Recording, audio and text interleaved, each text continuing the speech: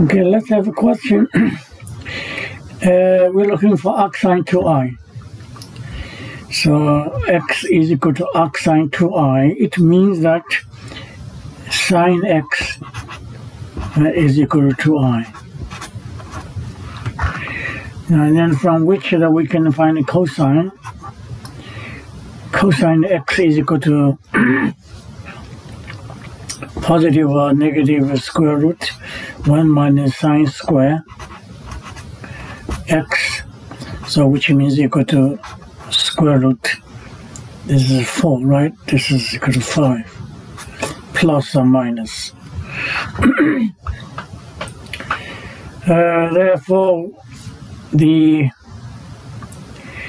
e to the ix, which is equal to cosine x plus I sine x, which is equal to plus or minus 5, square root 5, and sine x to I, therefore, is minus 2, right? Yeah. Then ix is equal to natural log square root plus or minus root 5 minus 2.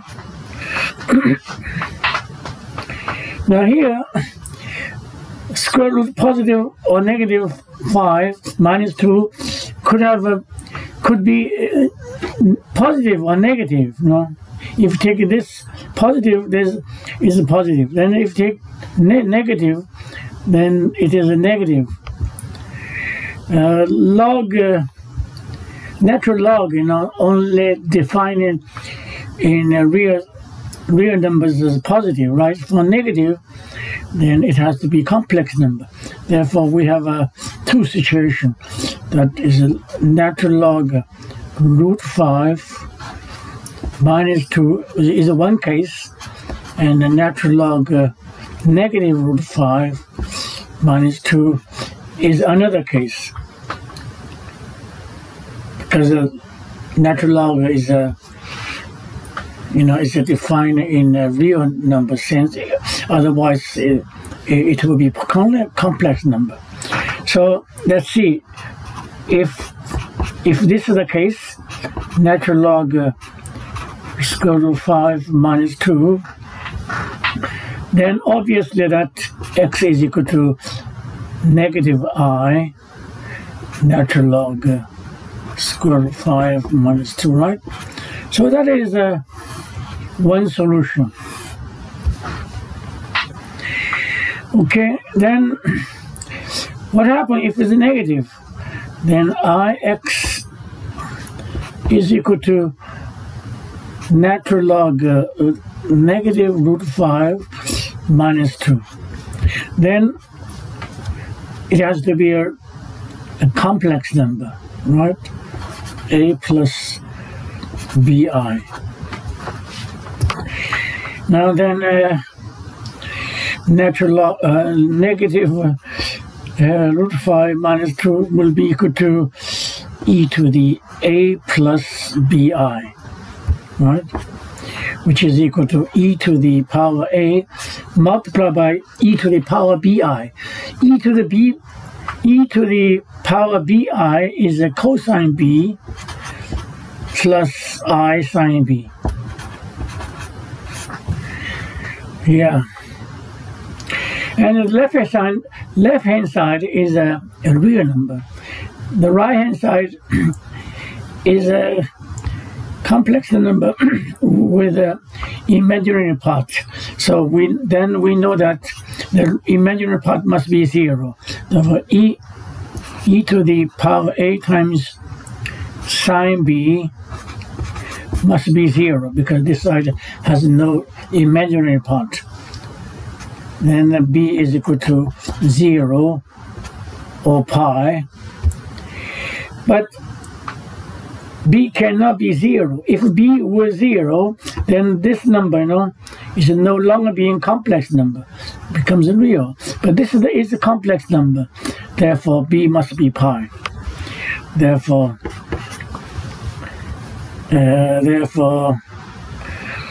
I x is equal to a plus pi I. Okay. And what is a?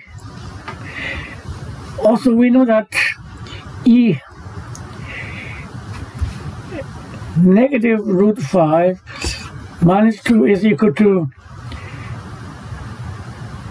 a, now e to the a times cosine e to the power a times cosine b.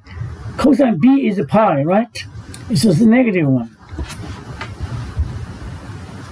Okay.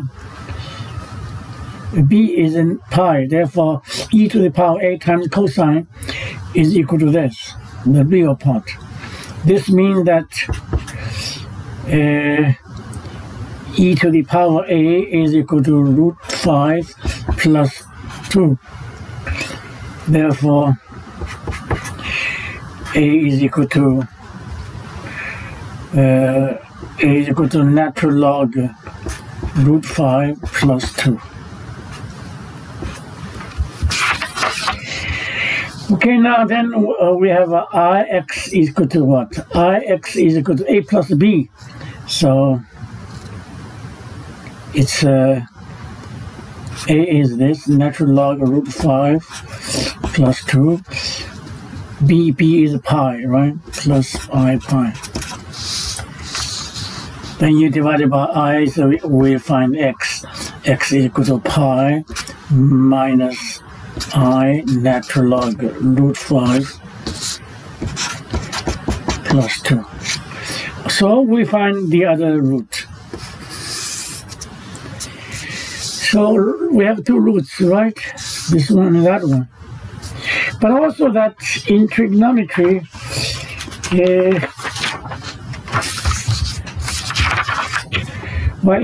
trigonometry, sine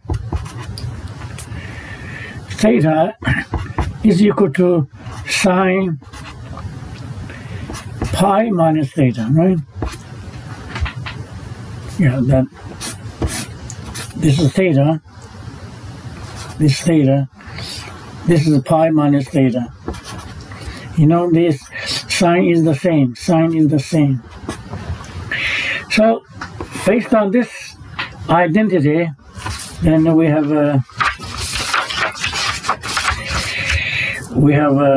x is equal to pi minus this, right? So x could be pi plus I natural log of root 5 minus 2. So that is another solution. And since this is solution, therefore pi minus x is also solution, right? So x could be pi minus this one. It becomes I natural log root 5 plus 2. So that will be another solutions. So we have 1, 2, 3, 4. Four principal solutions. But we also know that sine theta is equal to sine 2n pi plus theta, right? Yes, because if the angle you're adding a multiple of 2 pi's, you know, the trig function will be the same. Therefore, we have a 4 more general function, right? This is a solution then. So x equal to, we have a 1, 2, 3, 4. 4 solutions in general. So this is a solution. So x is equal to 2n pi minus I natural log root 5 minus 2. That's 1.